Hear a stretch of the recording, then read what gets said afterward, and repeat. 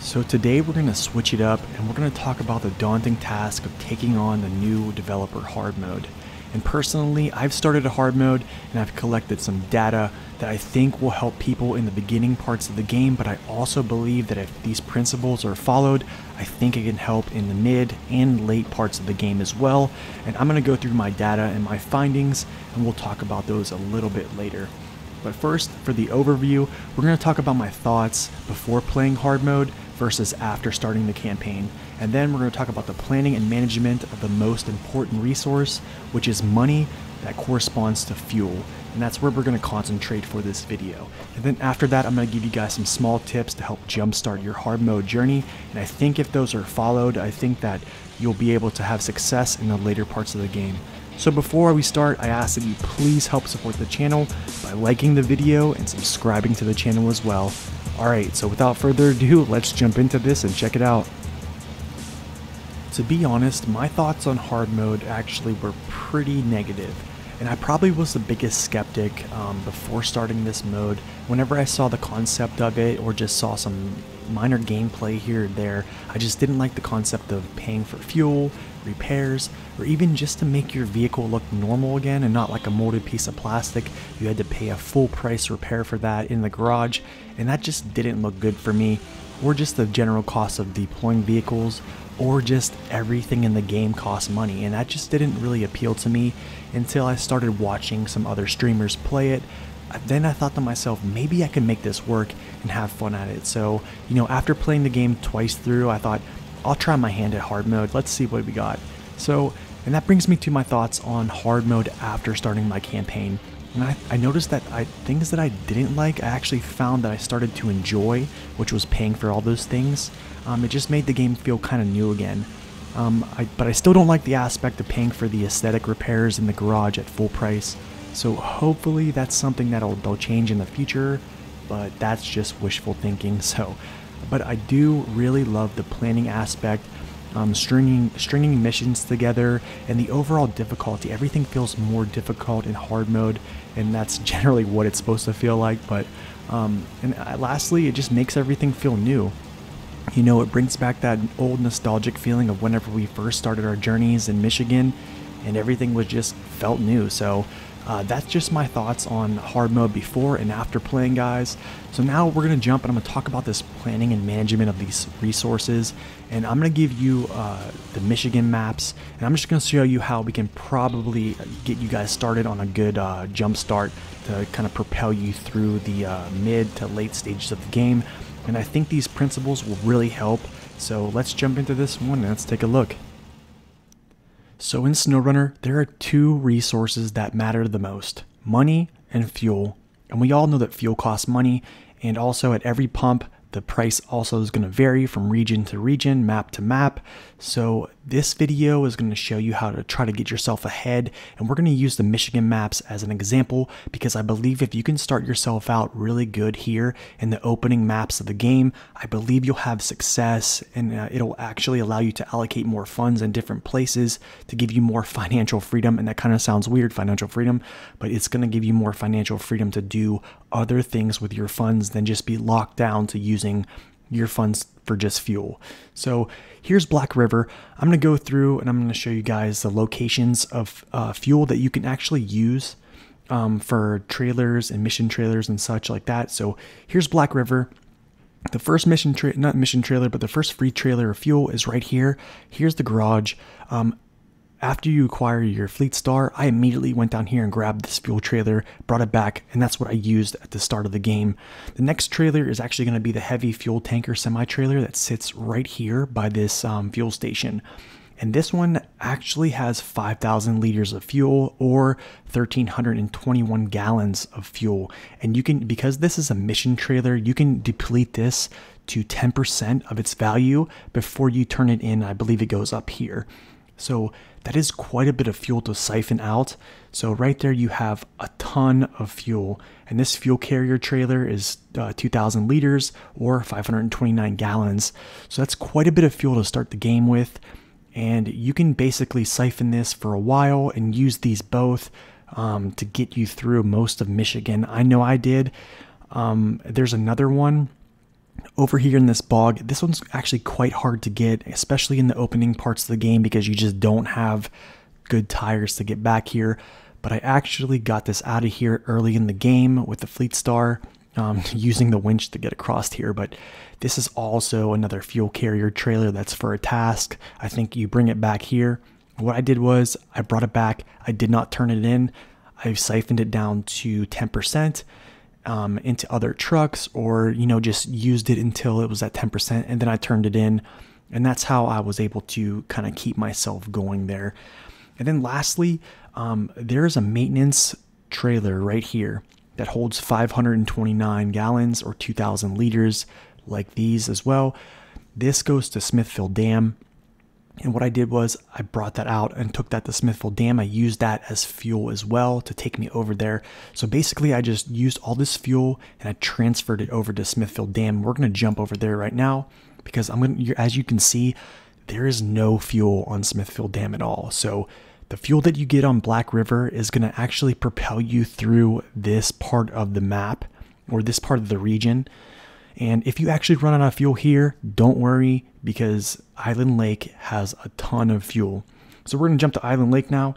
And Island Lake has one fuel carrier semi-trailer, has 3 fuel carrier trailers, and 3 scout fuel trailers. So, you have a scout fuel carrier here, you have a fuel carrier trailer here, you have the big one right here that has 3,700 liters or 979 gallons. And then you also have fuel carriers here. You have a scout fuel carrier here, a fuel carrier there, and they're all over the map. There's 7 of them just on this map as well. So you're going to be able to take a lot of this fuel and use it back on Smithville if you need to. Personally, I didn't because I had so much fuel coming out of Black River. I was very efficient with that, and we'll talk about efficiency later when I give you my tips. But this is a big place to grab fuel from. So if you ever need fuel, come over to Island Lake, grab some fuel and bring it back. And then lastly, we're going to jump to Drummond Island because Drummond Island, although it is super small, there is a huge fuel carrier right here. And this one has 3,700 liters and also 979 gallons. And with that, you basically can complete everything on this region with just this fuel tanker here. But what I did was I basically brought all my fuel and spread them out in the maps because later on you're going to have to transfer things from map to map. And that's why I set up fuel carriers and trucks as well.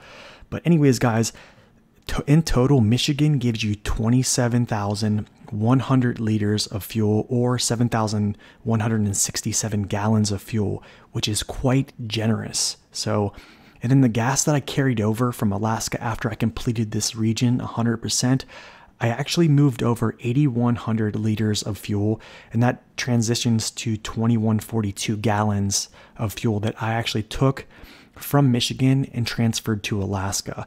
Now Alaska is kind of similar. There's a lot of fuel in Alaska as well to kind of like bank your stores even further. So basically I'm gonna give you kind of like a gist of how many trucks I brought over from Michigan. So I brought over 4.5 trucks of fuel just to Alaska, and I have not even used any of them yet. Because of the free fuel in Alaska. I'm not going to go into Alaska right now because this is not like a map to map type of review, but I'm going to kind of like just go here and show you guys there is a ton of fuel on this map.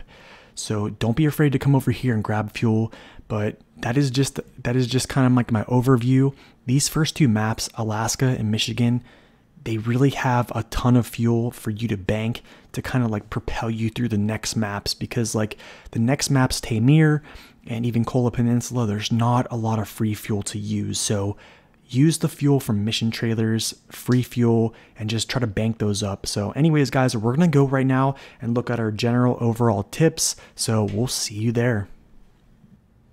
Okay, so for the final portion of the video, I'm going to talk about my overall final tips for my hardcore playthrough. These are just principles that I decided to stick to right before I started. I thought to myself, if I can stick to these things, I will be successful, and it has so far, and I'm hoping that it will as I go through. So if you can follow these principles, I think you'll be able to propel yourself through the mid and late parts of the game with these principles right here. So let's start at number 1, mission trailers. We talked about this a little bit earlier, but you need to drain those down to 10% before you turn them in, because if you drain them any farther, you cannot turn them in. So try to get those down to the 10% range, and you can siphon the fuel from them and still turn them in. The values are on your screen right now, so make sure you do that, and that'll actually help you with free fuel as well. Next thing, siphon fuel from rescue missions. You'll have some tasks, maybe some contracts where you're pulling vehicles to a location for rescue. Some of those vehicles do have fuel in them, and right before you turn them in, just siphon the fuel from them. You can fully deplete them, and then you can just drive and turn them in. And so yeah, you have free fuel right there. And that leads me to my next point, is free fuel. And we already talked about that. Any fuel that's not a mission or anything like that, that's free fuel. Definitely use it. It's going to help you. And then the next one is all-wheel drive.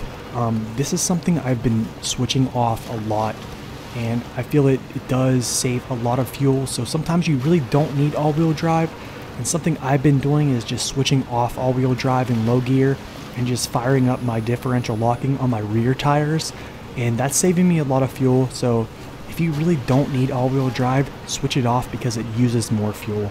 So that's a good practice to do. The next one is pretty important. This is mission chaining. This is just chaining missions together. So if you're going to a side of the map, do some homework, and this is the planning aspect. Look on your tasks and even your contracts, and if you're going somewhere, try to do multiple missions at once. Don't just run there and do single missions, because it's not really efficient. Because in hard mode, money is a resource and fuel costs money. So try to string some missions together just to be more efficient. And then this is something is pretty important as well, is top off your fuel as much as possible before you head out anywhere, because you don't know if you're going to get stuck or if you're going to have to pick up another task that you might have forgot in the meantime. The next one, which I know is probably the most important, I feel, is driving safely, because if you have to rescue a vehicle that you overturned or got stuck, that takes time, and it also takes your number one resource, which is money, and you're burning fuel, which we know costs money as well. So just drive safe, try not to take too many risks unless you know that you can make it, and yeah, just try to drive safe and you should be okay. I've been trying to do that and it has been working out, but there have been some scary times where I almost had to reset the game. So just try to follow that one pretty closely. And then the last one, only buy essential vehicles. So plan out what vehicles you know that are good in all parts of the game, even every other region. Don't buy vehicles that are not going to be resourceful in some of the later parts of the game where it gets really, really hard.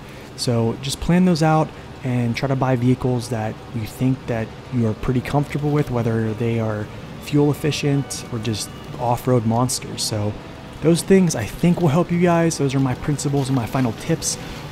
In the last part, before I close out the video, I want to tell you how much money you can make in Michigan.